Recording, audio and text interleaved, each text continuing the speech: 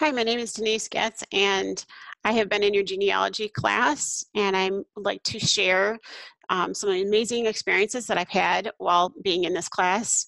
Just so know you just to note that I've already been very motivated to do family history research in the last 20 years. Or more, I've been trying to do family history. And one thing that I have learned in this class is that you really should focus on one line at a time and not just kind of do one line and then skip to the next one and so all at once. And I found that that is the best thing because you just get a lot more done that way. I don't know why, but it just seems to work out a lot better. But um, anyways, I was for one of the assignments, I had contacted my husband's aunt. She lives down in Florida, and she was kind enough to give me or relate some stories and history of their family, and I recorded that as a memory.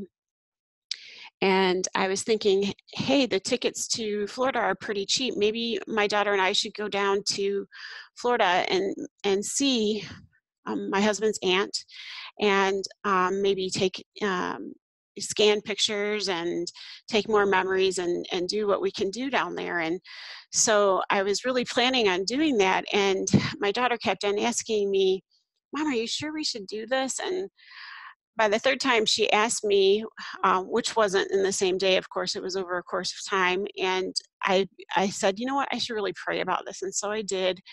And I just didn't feel like I should go. And so I closed out all the browsers tabs on my computer for flights and everything else.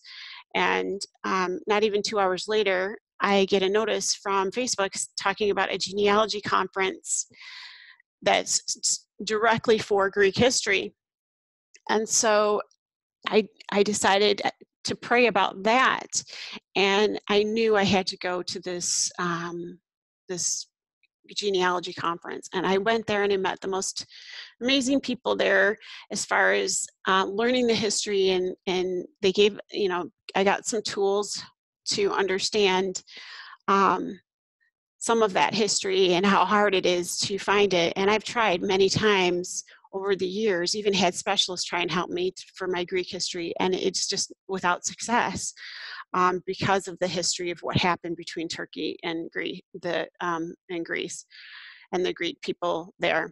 So as a result, I went home. This was very motivating, this conference, and I learned a lot. And as a result, I went home and just did more and more research and started kind of searching around the computer as much as I could. And I found that I have living relatives in California, living in California.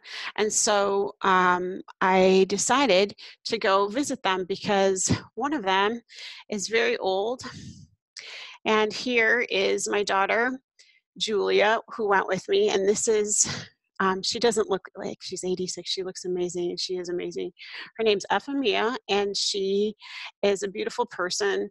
And she's the last living person, or from my Greek line, last living relative that I know from my Greek line that knows what happened in Turkey and in Greece, and knows the people and knows the stories. And so I wasn't going to take a chance. And so I went out there, and here I am in the pink sweater. And this is her daughter, Donia, Ephemia's daughter. And so it was just the most awesome thing. The people, they're just amazing people, very, very sweet, and just had the greatest time. And so I was able to connect with them and learn the stories. And this is Bethlehem, my grandmother, who died very young with tuberculosis, and my grandfather. And this is Bethlehem's brother, Jordan. And this is both of their father, Kyprianos.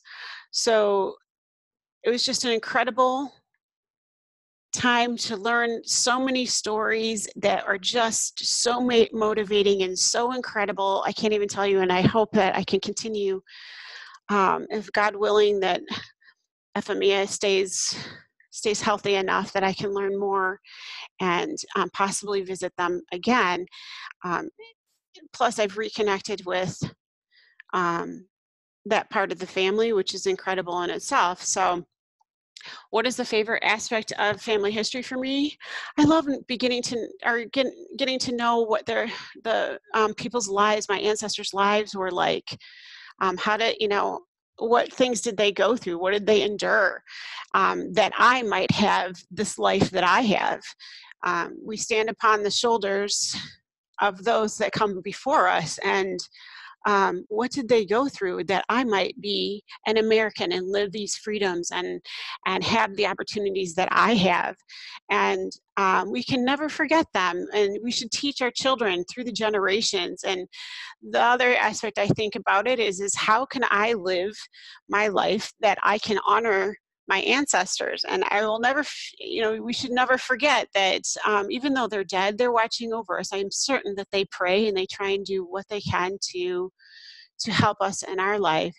And it is very important to me to think about what can I do to honor them, and both their memory and what can I do for them. So I am really grateful for this class. I've learned so much, so many tools, and I will continue and work extremely hard because I care so much. And I hope I can't wait to hear what you guys all have to say as far as what your favorite things are and such. And I wish you all a Merry Christmas.